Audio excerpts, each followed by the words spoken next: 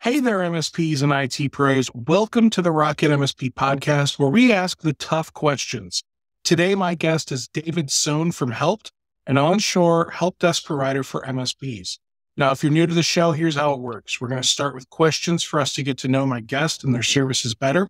After Q&A, we'll do show and tell, the segment where we get a demo of their product or service and get to ask more questions about how it works. So without further ado, let's bring on my guest. Hey there. How's it going, David? Hey, it's going well. How are you doing? I'm doing really well, man.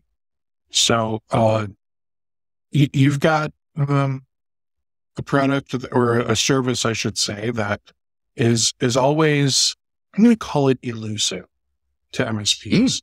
And the reason I say it is because I don't want to say there are many outsourced help desk providers out there, because there really aren't. I feel like you could count on one or two hands the number of providers for this type of service. And we don't need to name names. We don't need to point fingers or do anything like that. But what I do want to talk about is what on earth makes you different. Because the one thing that many MSPs can attest is that when they... How do I say this without cramping all over you? It's fair. It's fair. We hear it regularly. It's very tough. It is. When MSPs go to outsource their services, there's a market quality drop, because now it's people that are not employed by that MSP. They don't have skin in the game. A lot of times they are underpaid workers, and even worse because underpaid is they are in a different country. So their expectations for courteousness and customer satisfaction and all that are just different in different cultures, right? So how can we as MSPs trust that here's another outsourced help desk provider? All that long-winded to say, how can we trust that Helpt is going to provide service that doesn't suck to our clients? So the thing that you asked early was what makes us different. And I think my answer to that is our desire to be different. When Matt, my partner, and I entered this world, we really just wanted to look at what was out there and see what we could do to be different. And all of the things that you were talking about were things that, we've either experienced firsthand as I ran a tech support organization, or that we're hearing from all of our clients on a regular basis. It is really difficult to give up control and to have people facing your customers that, aren't a part of your team, that aren't somebody you can kind of go over and tap on the shoulder and say, hey, what's going on here? Good news is, we're tapping shoulders for you. Okay. So let's dive in a little bit. Before we dive in, let's take a step back. So I kind of came in with guns blazing, but why don't we get to know you a little bit better? This is a newer venture for you. So what did you do before Helpt? So right before this, I actually ran a global technical support organization for a company that sold network hardware. We were doing fiber optics, patch panels, cabling, things like that. In that, I had a team of folks in the US, I had a team of folks in the UK, and I was trying to use a service to help me cover a handful of hours that I wasn't able to cover. And so I went through all of the same things that people who are looking for an outsourced solution went through. I saw the offshore options. I saw the options of folks that were, work from home, that were, maybe pausing the TV and picking up the phone. I saw all those things, as a tech leader. And then I said, we got to be different. We got to do this differently. And so I know I said that already, caught me in the middle of my whole spiel thing, but our goal is really to be different and satisfy my requirements. as I was doing that, role, I had a ton of requirements that I'm now trying to set out to satisfy, if that answers the question. Let's see. So what made you decide to start Helpt? I mean, there are other providers out there, so why Helpt? Yeah. No. So we, we came from that company that was selling the network hardware. And my first thought as we left that organization, on good terms, luckily it was purchased by a massive conglomerate. Things went well. And we said, hey, maybe it's time to try our own thing. But when we did try our own thing, we thought, we need to fill this need out there for technical product support. It's outsourced, blah, blah, blah. That was in, August of last year. After a couple of weeks, I reached out to some of my guys that were, systems engineers at Juniper and doing all these really cool, like optical engineering things. And one of them said, hey, you got to talk to my brother-in-law. And I said, sure, why not? This is great. Good lead. And the brother-in-law was an MSP. And so we said, wow, okay, we know how to do that. How can we help? And so we started helping them out. A couple weeks later, another MSP came up to us and said, whoa, you guys are, a breath of fresh air. It seems like you're doing things different. And then another one and another one and another one. And now, we don't do a lot of product support anymore, but we do deal with MSPs. Yeah, right. So you've been in business for about a year then. Yeah. August of 2022 is when we were official. How many employees do you have now? So we are at 12 total. Yeah. And are they all like W-2 employees, or are any of them 1099? So all of our agents are W-2 employees. They are remote, but they're all here in the US, US-based, US-born, which, is a huge thing now with all the cybersecurity requirements, the CMMCs, the ITARs, things of that nature. And I don't see anything wrong with doing a hybrid work from home type of environment, especially to me, man. Like, I think the thing that's going to be more critical is, what are you doing to keep your employees happy and healthy? Because, for me, for example, I am a fully remote employee for an MSP, but every week I've got a couple of meetings I go to on Zoom or Teams or whatever, right? I've got Slack that I get to chat with them all throughout the day. We've got the water cooler in there, so that way we can shoot the breeze about whatever we want to complain about for the moment. So what are you doing to keep your employees engaged with each other? Because I assume that's going to help reduce employee churn. Yes, absolutely right. So we have the internal Slack as well. We use that, and frankly, we're silly. I'm kind of the silly sort myself, but I think we've built up kind of this, silliness bond. We do Frog Friday. So every Friday, I instead of reacting to things with normal emojis, I start to react to things with frog emojis, and we're constantly communicating with each other. Because we are manning a queue, if somebody says, hey, I got to go to the bathroom, walk the dog, do whatever it is, maybe they'll pop in and say, hey, I'll be back in 10 or whatever it is. And, that constant communication kind of keeps us, in the same room, but not in the same room. Cool. And, your other question about how do we keep people happy? I mean, that is really tough. I know you came out guns blazing, but it is something that's constantly on our minds. We're hiring the same types of agents that you're going to be able to find as an MSP. I think one of the things that we offer to our agents is the variety. We use many different client tools on a daily basis. We're kind of like a crash course. You come in and say, hey, I want to be a level 1 for an MSP. I've got experience, enterprise IT. I've got experience with this other thing. I've got these certs. I'm ready to go. And you come into Helpt and you see many different perspectives. You see a bunch of different tools. You see a bunch of different, ways of dealing with things. And I think that really is a challenge, and all of our agents are up for that challenge. But I think it's something that really engages them. Cool. So what do you offer MSPs that no other company is offering? Good question. So, one of the things that we do is we do a pod system. So aside from all of the table stakes, as I like to call them, being on shore, being 24/7, we do a pod system. And so the way that it works is that depending on your size, you'll get a pod of 5 agents. Those 5 agents will include a team lead. That team lead is kind of like an IT service manager extension.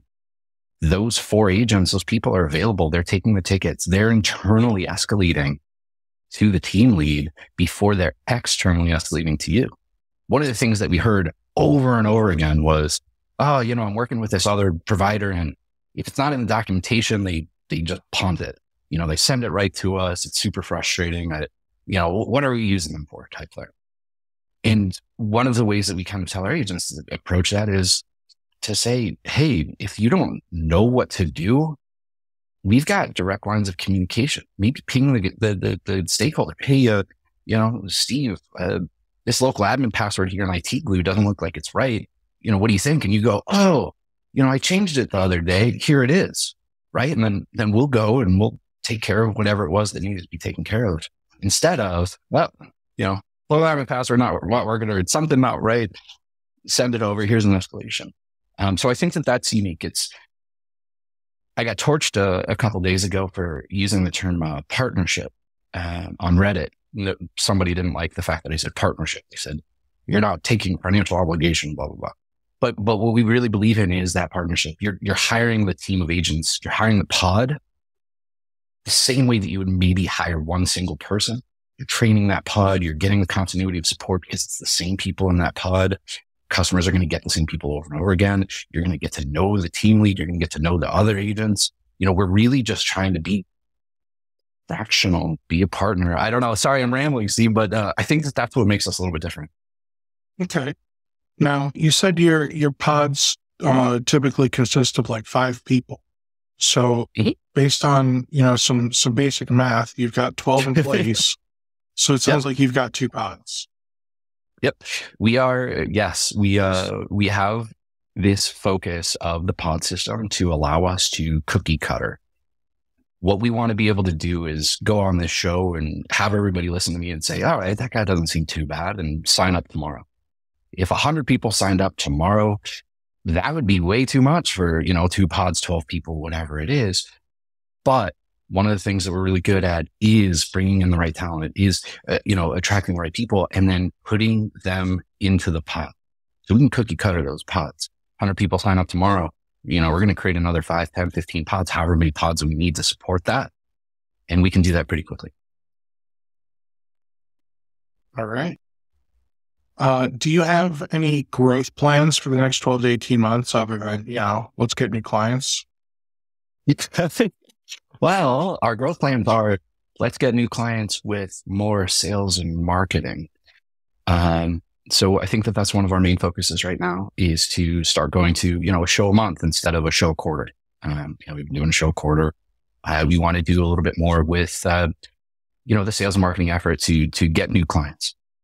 The thing that I'm thinking about, and the thing that I think you kind of alluded to a little bit earlier, is, this balance, this hybrid work-life balance, hybrid remote work and work-life balance. And I think that our future is something where, we're going to offer people wildly flexible schedules. We want to be able to bring somebody in and say, hey, when do you want to work? When's going to work best for you? And then they can say, I take my kids to school at 3:00, or I guess I pick them up at 3:00. I drop them off at 9. I want to work from 10 to 2:30. We want to be able to offer that to our agents, and we want to be able to make it something that is incredibly flexible. And we're building a platform towards that. So I don't think that's 18 months. I think that's maybe 36 months from now. All right. Now, how do MSPs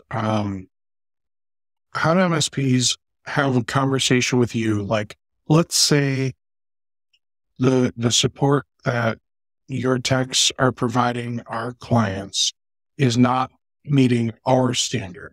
How do we have that conversation with you? Yeah. And I know that all the people that are thinking, oh, how's this going to scale or going to say something? But I want them to send me an email, send me a text, send me a whatever, reach out, give me a call. I was in some of the same shoes. I would want to know right away that my agents aren't performing as expected. If it turns out that it's a training issue, that's absolutely on me and something that we'll need to fix.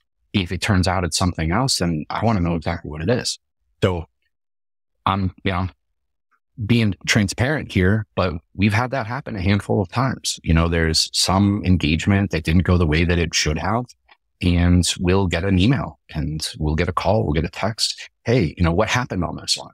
And, my first thought is, let's find out all sides of the story and let's really root cause analysis this and let's figure out how to get better.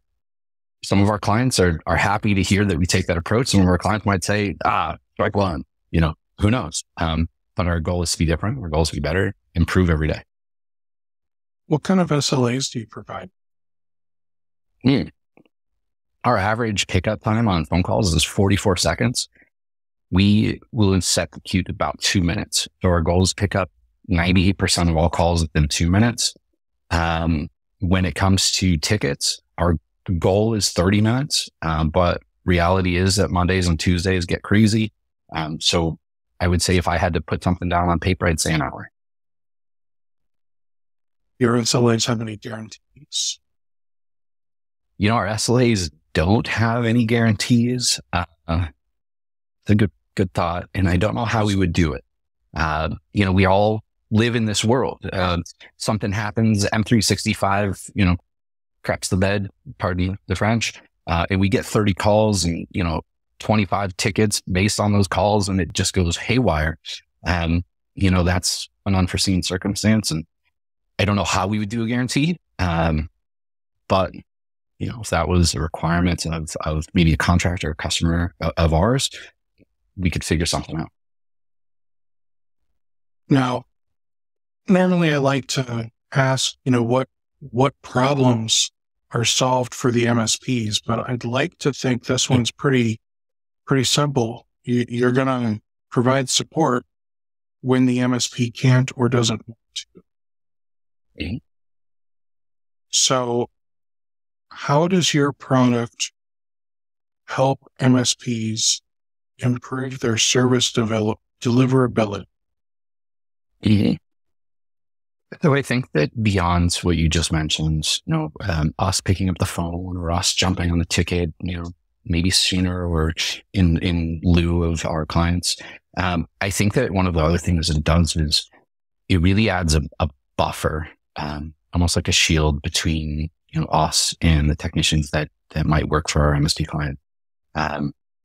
Imagining that you say to somebody, hey, you're going to go on call this week and, you're going to take all of the calls and maybe you're level 2, maybe you're something different. And you're like, man, I hate taking the help desk type stuff. I hate taking that, my calendar looks funny type call. Imagine instead if you said, hey, you're on call, but you've actually got the help guys, you've got the team in front of you, and you're only going to get the escalations. And in that buffer, I think that we help improve the service deliverability because we almost de-stress things a little bit. We're taking it on. We're the frontline defense, and we're allowing our clients to change the way that they operate and do all the things that they kind of wanted to do for their team, but might not have been able to because phones were ringing off the hooks or, the tickets were coming in. Hey, my, calendar looks funny. I think I used that one already. Hey, my keyboard's typing. So things like that, we can kind of offload that. Now, what products do you guys integrate with? Because I would like to think that you're going to have to integrate with an MSP's TSA, and you might be connecting to their RMM as well. Yeah. So this one's going to be a huge curveball. And I probably should have said this earlier when you asked what makes us different. we have a platform that allows our agents to click into our clients' group of tools the moment that they start an engagement. So instead of it being something where they're working out of Autotask or they're working out of ConnectWise or they're working out of some PSA, call comes in from client A, they go down the left side of their screen, they click client A, it expands, it shows, Autotask, it shows, whatever the PSA tool is, it shows the RMM, maybe it shows Proofpoint, Barracuda, it shows all of the different tools that our clients are using. And it informs their steps because, maybe a call comes in or an email comes in and says, hey, I just got this funny looking email. Okay, great.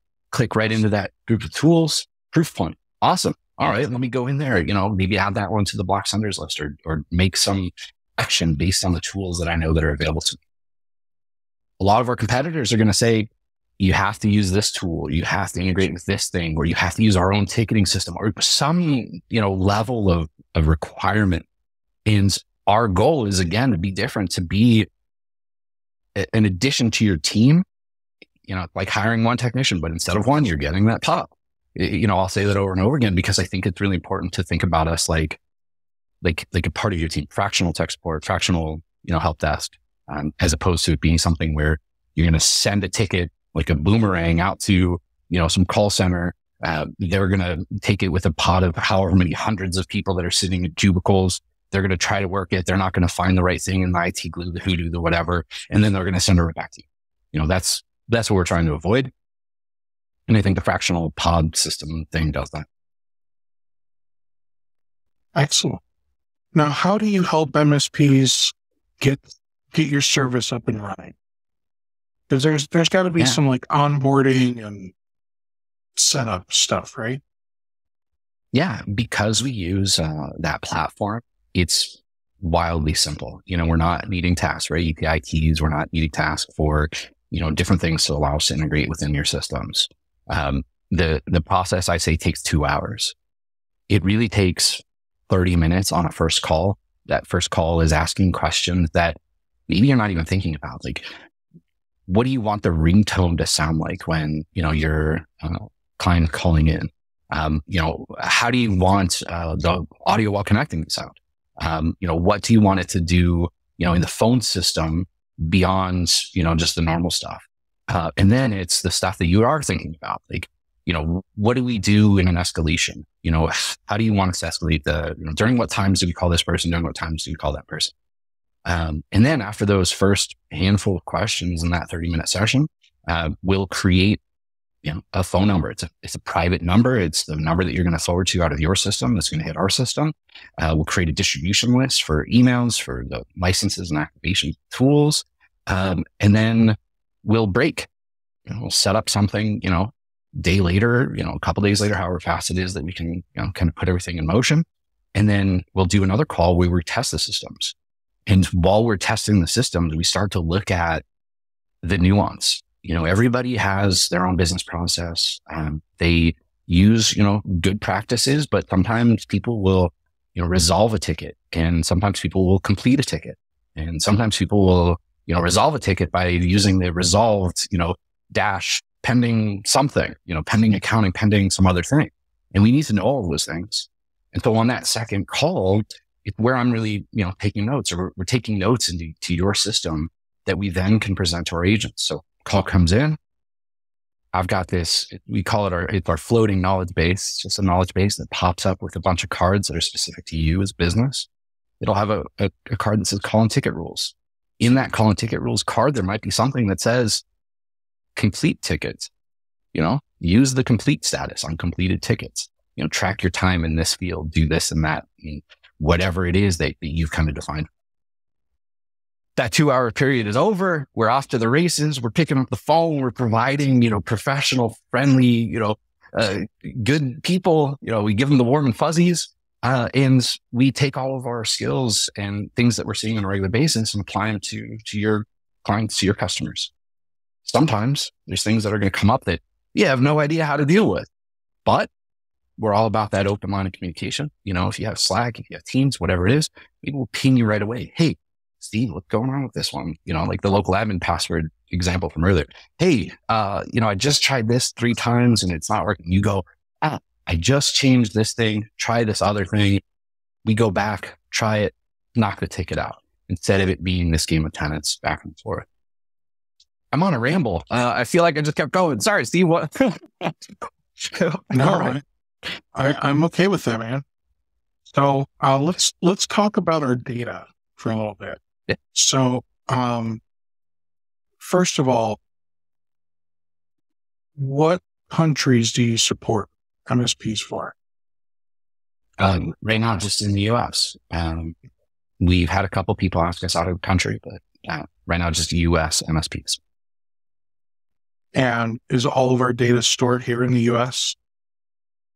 Yeah, there's really no time that we're storing any of your data. We're accessing the data through our platform, but we're not storing anything unless I'm missing the question. No. So I'm just thinking about anything from like a list of our clients or our information. I'm not worried so much about like the IT glue and all that type of stuff yet. I'm more worried about, I assume you've got a list of our clients somewhere because you need to know who you're providing support to. And where's that stored? So outside of the IT glues and the hoodoos, we do have that floating knowledge base article. And in most cases, almost all cases, they're non-specific. It'll use maybe the client name, but then it'll have rules that are specific to that client. That's a cloud-hosted solution. I'll have to look where they are, but that's the only place where we might have a contact name that isn't you in our system versus yours. Oh, while we may not have a bunch of data on your systems, we do have to make sure that you're able to stay up and running. So what kind of redundancy, disaster recovery plans, all that good stuff do you have in place? So we this now these are the hard balls. This is good stuff. So we use the cloud-based solutions, and we are in multiple remote locations. If something happened to me or my internet, all of our agents are on completely different, internet providers. We do use like a SASE solution. We use Perimeter 81. I don't know, shout them out. If that ever went down and we were unable to, access some of the things that were whitelisted to be able to access, that would be something that we would send out a message. And as a part of our, recovery plan, it's really just a matter of communication. And do you guys have like policies in place today when it comes to disaster plan, recovery plan, all that good stuff for when something were to ever go down? I can't say that we have something formalized. We follow guidelines. It's something that we've looked into because it is something that we've been asked. When it comes to things like the, SOC 2 and the NIST compliance, that's where I think I can get a little bit deeper into, how we're focused on achieving those things or allowing our clients to achieve those things, frankly. When it comes to disaster recovery, I don't know, maybe it is fly by the seat of our pants, but we'll try to do it in a way that doesn't impact too much. So let's talk about compliance for a little bit. Mm-hmm. So I'm going to call it 2 different types of compliance that you probably need to worry about. One would be like the internal compliance, whether that's SOC 2 or ISO 27001, et cetera. And then 2 is external compliance. So that way you can help us with our compliance. So that might be signing a HIPAA B or any number of things, right? So talk to me about compliance. Feel free to give me just a high level overview to start. So yes, we do. We have signed the BAA compliance. We have also helped our clients through SOC 2 audits. We are a extension of your team. If you say, I need all of my technicians to watch this video and check this box and acknowledge these things, we just did a SOC 2 audit recently, actually. So that's what it was, awareness and policies and, a handful of documents where they were saying, yeah, I agree with this. And, we watched a video, we did all that stuff. So we do that as a part of your team. If you say, hey, I'm doing a SOC 2, great.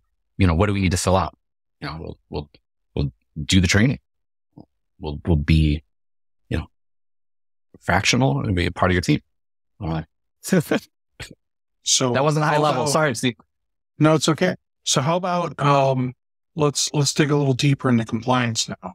Are you guys, as a company as a whole, not necessarily you, are you guys able to work within like the NIST CSF or CIS controls or anything like that when it comes to our clients? So if there are specific things that we would need to adhere to, the answer would be yes. Right now, we've got a couple of clients that are working with hospital systems. We've got a couple of clients that are working with, stock trading platforms and companies like that. And they basically define what we need to do, and we're happy to do it. We are more reactive in that regard.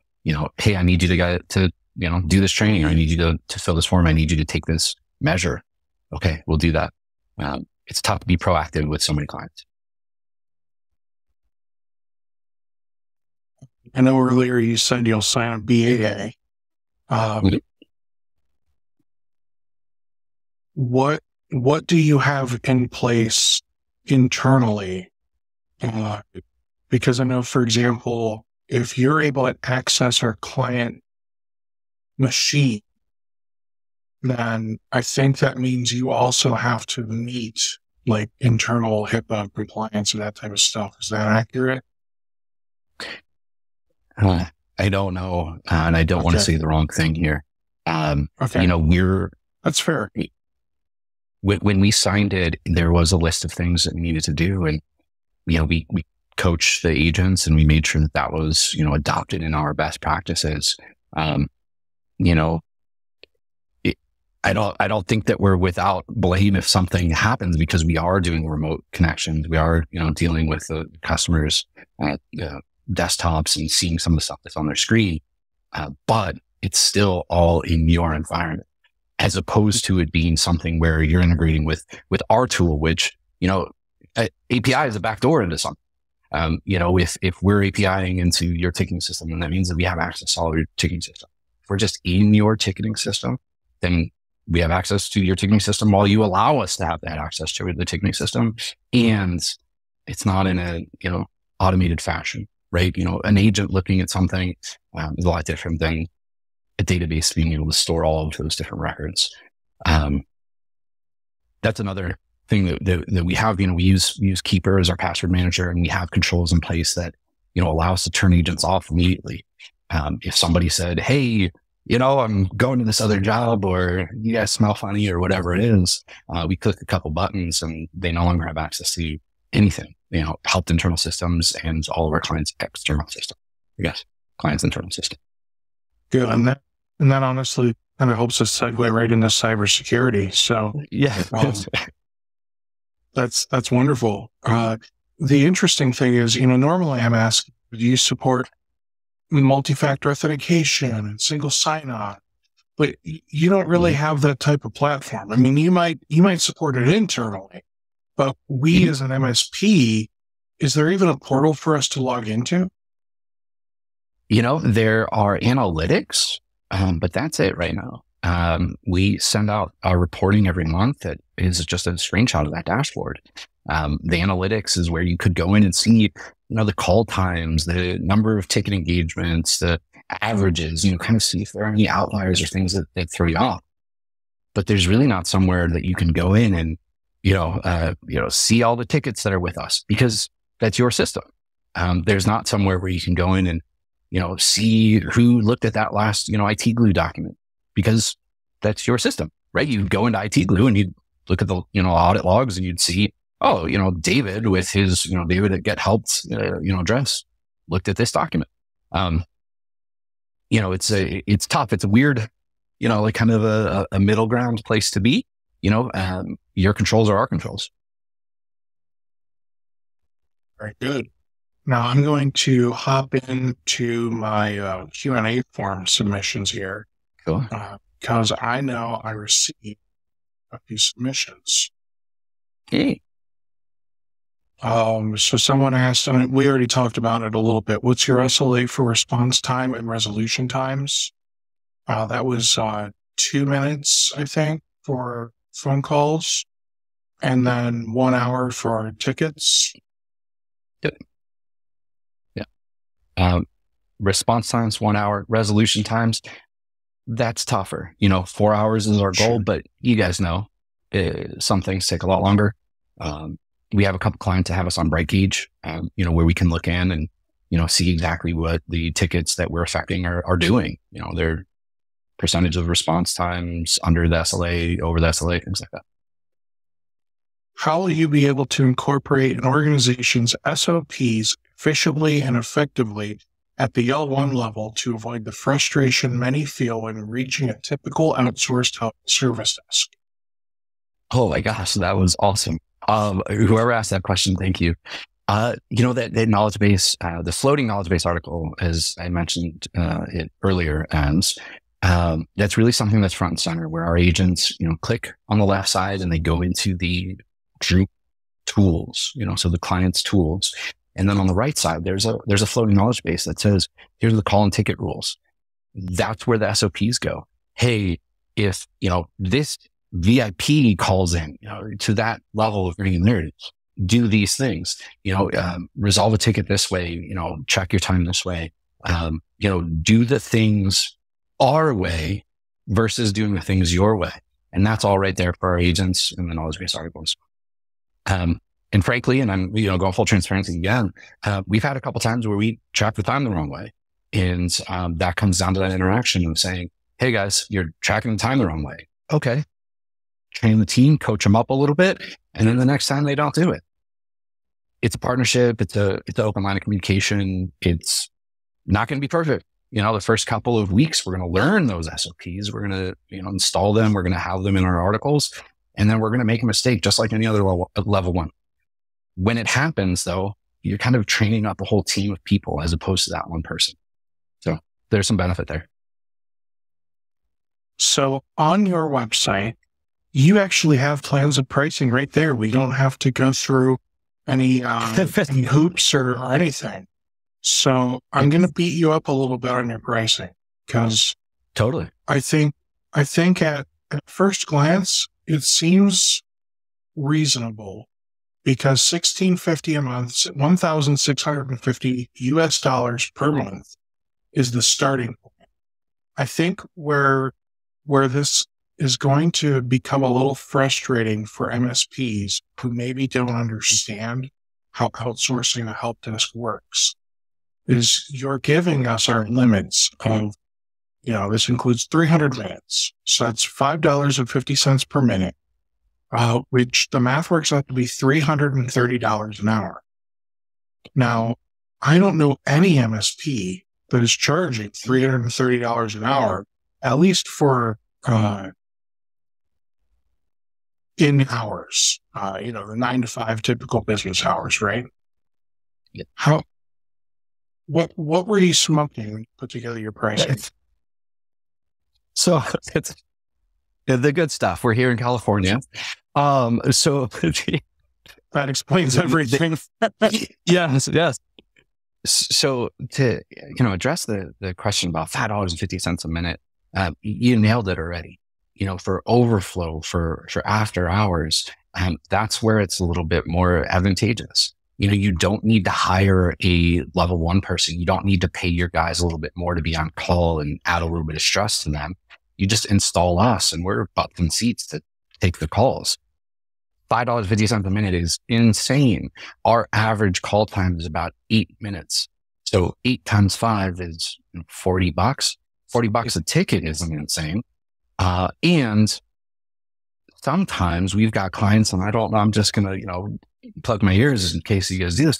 We have clients that charge minimums that are well beyond, 15 minutes. Sometimes it's a 30-minute minimum if you call after hours. Sometimes it's an hour minimum if you call after hours. Call comes into us, we're going to charge you to the second. It's a 4-minute call because somebody calls in, my keyboard is going slow. Okay, try this, do a restart. Oh, it worked. Great. Done. You invoice them 30 minutes, 15 minutes, whatever it is. So you're actually potentially making some money on top of that. The other side of that and the complete, 180. So yes, we are transparent with our pricing-ish.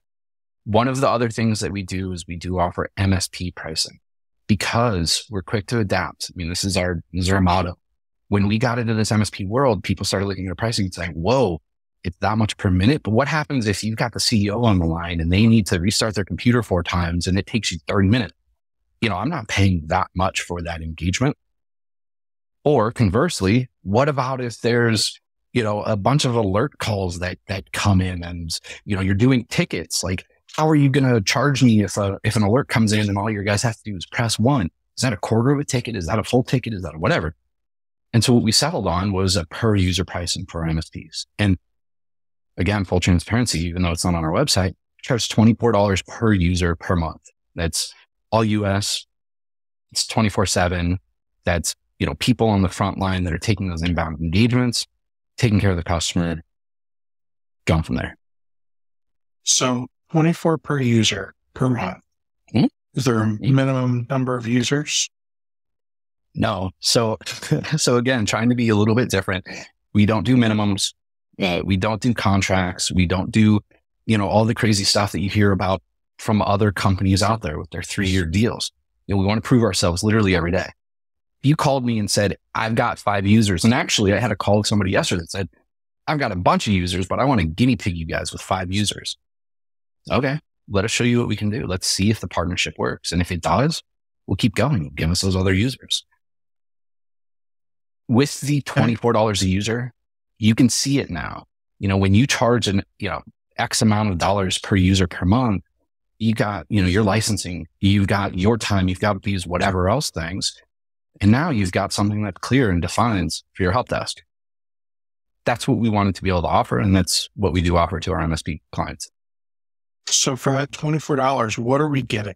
Because as an outsourced help desk, that time is not infinite. So we're not getting unlimited all you can eat resources for $24 per user, right? Right. So you are getting more on that inbound engagement. So if somebody calls in and says, hey, my, Outlook is looking funny. I keep saying that, but it's an inbound engagement. So, ticket comes in, it turns out that it's urgent. We're going to grab it. Call comes in, it's urgent. We're grabbing it. There are some limitations that I'll send out to you to maybe send to others, or, I think we have a handful of them on our website under our FAQs, but you're right. It can't be unlimited. If you say, I'm going to do a user onboarding and it's a 4-hour process, then we'll look at that as maybe project rate type thing, which we do offer, tier 2 and tier 3 resources as a project rate if you're using our per user service. All right. And then I think I'm still a little fuzzy on what you mean by your... So what are we getting for that $24 per user? Yes. So let me see if I've got a list. I think it's easy to say. I guess let me rephrase. So with another help desk and Knox service provider, they'll say that on average, each user creates what we'll call it 2 tickets a month. And each of those tickets is 15 minutes worth of work. So each user is worth 30 minutes worth of support. And basically they'll say, okay, you're paying for 100 users. That means you get, 30 minutes times 100. So now you've got 3,000 minutes, if I've done my math correctly, available to your MSP in one big. Is that kind of what you're doing as well when they're doing the per user thing? So yes, we are calculating it in a way that makes it equitable for hopefully everybody. We are hoping that it's going to be on average that, 2 to 3 engagements per user per month. What we're also doing is, well, I guess I've got the list up now. So, we're doing, Microsoft 365 admin, password resets, forwarding, things like that. Taking care of hardware issues, including printers, computers being slow. We're doing application support. So, if you're in a vertical where it's engineering or manufacturing or something like that, and you've got some software that your clients are relying on, we can take a look into things that might be necessary there. We do the VPN troubleshooting, the Wi-Fi type stuff, shared drives, access control. So we're doing like the reactive list management, patch management reactively. And then we're dealing with servers as well. So if an alert comes in or something needs to be rebooted or restarted, we'll jump on that. One of the things that we have here in the what it does not include is a lot of the proactive stuff. So when we're dealing per user, it's hard to be proactive because we need to be able to keep that engagement time down so that it makes sense for us and so that we're available for our other clients. Last thing we'd want to do is not be available. That's literally our goal. That makes sense. All right. So $330 an hour, it still sounds steep, but that also sounds in some ways like the smarter way to do it.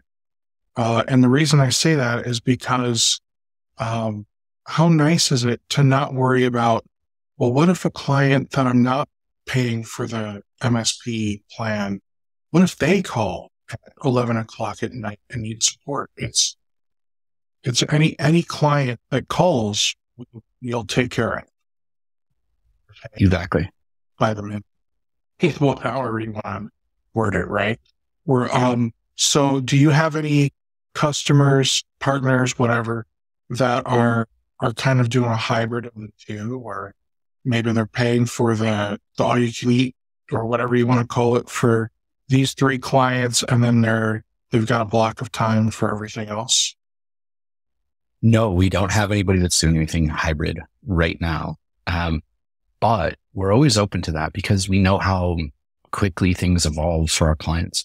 If somebody signed on a company that was going to be doing just password resets or just one element of this help desk thing, and they wanted to go, per user on them, but they were previously, doing overflow per minute, it's something that we would entertain. I think to put things into perspective a little bit, we've got a company that uses us per minute as their full front line. And right now they're at about 600 or 700 users, however many endpoints that turns out to 1,000 endpoints. And they also do some licensing things for other users. That company, pretty operationally mature. They've got some of their stuff in order. They're only using around 1,500 minutes a month. And so you end up with something where it's like, 1,500 minutes divided by 60. That's a lot of per hour, cost. But for them, they don't have 3 or 4 technicians that are sitting there, waiting on the call. They've got us who are jumping on the call. Hey. Okay. And just to give people who are still listening an idea, you have a 1,000 minute plan for $4,000 a month. So the price per minute does go down. So at that point, it's $4 a minute. And I'm sure if somebody wanted to reach out and do a larger engagement with you, I'm sure you would do something creative on pricing to make it worth their while. $375 or $350 a minute or something. Absolutely. At that point, it's just semantics, right? Exactly. And, we're always asked, like you asked, what's different? What are you trying to do? What are your goals? Where are you going? Overall, the company name is called Helpt. We're here to help people. And we found this amazing community of MSP members that we're really trying to help. If somebody comes to us and says, hey, I've got those 5 users and I'm growing, like, okay, let us help you. Let us jump in there. Somebody comes to us and says, hey, I've got a need for thousands of minutes, but here's where I need to be, to make it make sense to me. Okay, let's have that conversation. we're not like a car dealership where we're not going to say no, but we're definitely here to help everybody. And that's truly our goal. It's the name of our company. All right. Well, very good. I like what I hear. I'm going to summarize everything, and you may or may not agree with my summary, but it's what I've gathered from our call. So you've been around for about a year. Some of the things you're still shooting from the hip when it comes to maybe I don't want to say cybersecurity because that'll turn people off, but you don't necessarily have like a disaster recovery plan in place because you're all like hybrid remote, everything's in the cloud. So if one guy's internet goes down, I mean, that sucks, but you still have 11 other guys that can fill in where he was. The pricing seems a little high, seems a little scary, but you guys charge down to the second, and you're doing things in a way that you're trying to be fair for everybody. But I can respect that. You also have MSP pricing, which is not on the website. So do you sell direct, or do you only work with MSPs? We only work with MSPs direct, like to IT enterprise, or how do you mean? Like if Jimmy's Auto Repair down the road found your website, and they sign up for you? No. So we're not an MSP, which is also something that I'm finding is different from a lot of these other services out there. And we have no desire to become an MSP. We call ourselves an MSP support organization. It makes us the leper in the room sometimes because we're a vendor. And it also makes us the confidant in the room because we're dealing with most of the same issues. So it's kind of a weird place to be, but it's working so far. Very good. David, thank you so much for coming on here today, man. I really do appreciate it. I respect what you've got going on. And I think you guys should give Helpt a chance. You can go to the website gethelpt, HELPT.com to learn more, to see pricing, and to schedule time to chat with David or one of his other agents to get signed up. Anything else you'd like to impart on the audience before we take off, David? One of the things I did promise that we'd talk about was the beard and mustache situation. Here I am. This is me full beard. The profile picture, I've got just the mustache. Steve, I'm leaving it in your hands. Do you think I look better with the beard or the mustache? Whatever you say, I'm gonna go fix it. Let me look at that profile picture because I honestly don't remember. My assumption is that you look better with the beard. Huh. Give me a moment.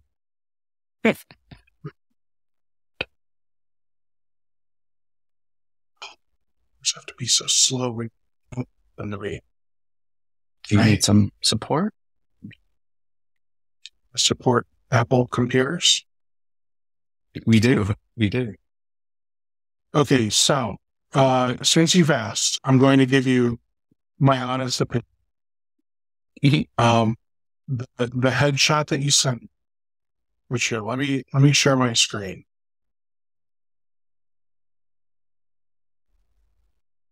There, boom. This is what you sent. You look like a used car salesman in the year 2005 in this picture. Oh, while your look today seems more raw, more genuine, and I don't know, I trust this version of you much more than I trust the used car salesman version. All right. Feedback received. I guess the beard will stay, and I may even have to update my headshot. Unless you want to buy a car. If you want to buy a car, let me know. I can take care of you. What do you have? What are you selling? 2005 Hyundai Sonata, if you need that. Is that what you're driving? No, Yes. Sonatas are nice, man. Oh man. No, very, very good. Well, David, thank you so much for coming on here today, man. I do truly, I enjoy talking to you. I enjoy your platform. I enjoy your beard. If anybody has any questions, gethelped.com.